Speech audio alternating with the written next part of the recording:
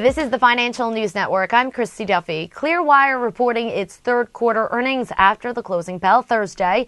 The company posted a loss of 58 cents per share, which beat consensus estimates for a loss of 61 cents per share. Revenues in the quarter surged by 113.7% to $147 million, coming in short of consensus estimates for $158 million. The company reported total net subscriber additions of 1.23 million.